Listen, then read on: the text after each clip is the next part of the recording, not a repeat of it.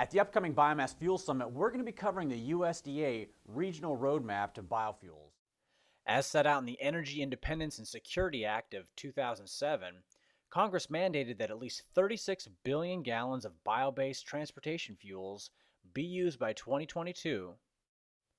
To coordinate the biofuels scale-out, the Obama administration created a biofuels interagency working group consisting of the USDA, the Department of Energy, and the EPA, co-chaired by Secretary Vilsack, Energy Secretary Chu, and EPA Administrator Jackson. The USDA report is designed to act as a roadmap to align stakeholders in reaching environmental goals, job creation, and energy security. The report provides information on the current production and consumption capacities as well as the projections to meet the fuel standard. Here's how the report described the roadmap. The intention is to develop strategic partnerships with the private sector. By so doing, we expect to expedite the development of research, demonstration products, facilitate the siting of biorefineries through loan guarantees and other programs. You can download your copy of the report at biomassfuelsummit.com/USDA. The USDA's roadmap does take us to the mandate, and the good news is that they're using a fairly narrow range of woody and cellulosic sources to get us there. The EPA has deemed tallow and municipal solid waste as a qualified feedstock, as well as others that they aren't counting. Reading of the report, I learned that we already had 14 billion gallons of capacity, with another 2 billion gallons under construction. We've pretty much maxed out the 15 billion gallons we can get from food-grade sources, and so the next 20 billion gallons that we need are going to be from waste biomass and other advanced sources. The report shows where they intend on getting a lot of the biofuels from. Switchgrass is a leader. Soybean oil plays well. Crop residues. Woody biomass and algae are only at 0.1 billion gallons because I guess they don't feel the technology's there yet. Hope to change their mind on that.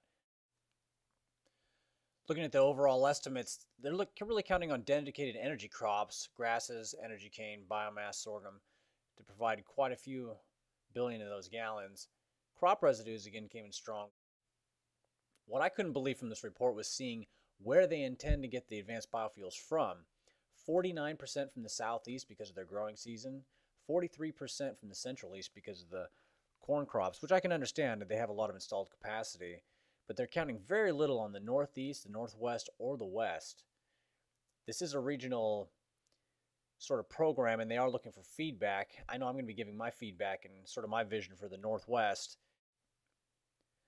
So looking at these volumes, let's get a little bit into the economics that they're putting out there. They're assuming an average biorefinery size of 40 million gallons per year with an installed cost of about $8 per gallon. So they're looking at 527 new biorefineries at a cost of $168 billion total to meet these fuel standards. The USDA needs your ideas and commitments with private industry to bring this roadmap to reality. And so at the summit, we're going to be working with USDA national leaders, regional leaders, and local USDA chapters to bring this vision to reality. So come, share your ideas, share your commitments, and let's build a biofuels future together. The USDA's work matters to me because I am a biofuel producer and I live in rural America. 20 acres of trees, brush, bald eagles, and biofuel. How's this for rural street cred? Doesn't get any more rural than this. My interest in biomass just came from a necessity to get rid of the mounting piles of waste this property generates. It's incredible. And I know if I don't do anything, it's just going to decay and go in the atmosphere. If I burn it, I'll just get fined. So I was looking for a solid way to make energy. And so far, the work that we've done has really gone way beyond my expectations of where we would go. And I'm going to share with you the vision of where I see this thing going because it's going to make meaningful change in rural America. For those of you who haven't followed me over the last couple of years, we've actually built the world's largest social network for gasification to forward the field. And we have members from 135 countries. We serve over 1 million content-rich pages a year. We have how-to videos, courses. There's tons of people who are members anywhere from the DIYer all the way up to the industry executive. It's a really eclectic range of people, which makes it really cool. And my personal work, I've built hundreds of different gasifier variations, refining, finding the best technologies and the best solutions. and put them together. Systems like this one I'm testing in the video are revolutionizing small-scale energy generation because we're turning biomass into petroleum replacement fuels. And here's some of our members at a recent barbecue. We have university professors, engineers, all sorts of cool people. And we just brought some pieces of a gasifier and had them put it together and fire it up. They had a great time. Now I want to take a minute and share my vision for the Northwest region. After looking at the map, I know the Northwest, I know we can do so much better. We have lots of agricultural waste. We have so much woody biomass. And companies like mine are taking and turning that into usable fuels. And it's just, there's really not the technology hurdle that I think the USDA thinks is there. We're very close to being able to do this on a massive scale. What my company, Innovatus Energy, is working on is containerized mobile biomass refineries. Something like this container here would produce 1 million gallons a year. And while that sounds like a lot for such a small space, it's actually only 120 gallons an hour. In fact, the ideal scale-up, we would have 3 of these. They'd come in on trucks, and we'd be producing enough, about 9,000 gallons every day, every 24-hour cycle, to fill up a tanker truck.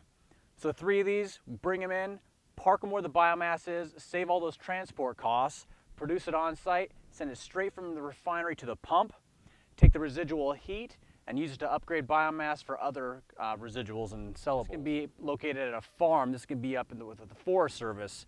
This can be at a sewage sludge facility for the wastewater management. There are a lot of different places where these can go. Instead of the old school thinking of let's build these monstrous plants that have to go through years of study, that have to face environmentalists and NIMBYs, not in my backyard folks. Build these smaller systems, keep them portable, keep them mobile, bring it in. If the biomass does get used up, find another waste source. If you find a more valuable waste source, shift the assets there. What biomass really needs is a clear path to the pump. Biomass has such a wide range of types and locations. It's one thing that's made it hard for the industry to get any penetration. Compared to fossil fuels, they just park themselves over a big puddle and they start pumping, or they set up a solar field in one place. We have a much more dynamic market. And so using these small scalable systems, we can put them right where the biomass is and develop a series of best practices to decide what outputs we're going to put and also what are the closest markets they can be used by.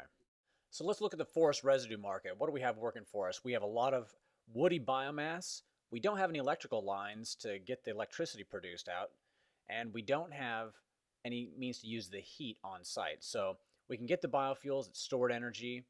Probably the best market after the biofuels is upgrading chips, doing 200 degrees centigrade drying, driving off that moisture. So the boilers can actually meet the EPA standards. We can solve a couple of problems at once here by putting out a nice high quality dried chip that the industry can afford. It would cost more per ton per se, but it would cost the same per BTU, which is the final price. All right, looking at farm waste, especially types like corn stover, we definitely want to make those biofuels. Again, we can do this a lot of different ways. My emphasis would be on gasification, but there's a lot of other technologies. But taking that waste heat, we could potentially pump some of it back to the grid as electricity, depending on the infrastructure. But ideally, we turn it into biochar. Some of that biochar goes back to the farm, so we're supporting healthy farms. We're sequestering carbon, and we're getting that biochar to market. Municipal yard waste is usually located somewhere near some good infrastructure, so we get the fuels to market, electricity to market, and taking the rest of it and producing torrefied home heating fuels, power-packed pellets that can be used for not only wood stoves, but also for gasification systems that make combined heat and power. And sewage sludge is another opportunity that's not really being tapped right now to its full effect. We can refine the dried fluff, send some of the heat back to the drying cycle, send some of it to making biocoal so we can have clean coal outputs, and then again sending it to the fuel to the market to local pumps. The days when we could approach the same old problems with the same old solutions is long past. What we need to do in today's age, especially where biomass is concerned and waste streams, is have dynamic solutions that address the market problem where it exists, expend the least energy to get the most value in the market. And I think these containerized systems are a way to do it at $5 a gallon installed capacity. It could save many, many billions of dollars. So we'll be covering this in much greater depth at the Biomass Fuels Summit. We'll have the USDA there, representatives from a number of industries and policymakers. Make sure you're there too.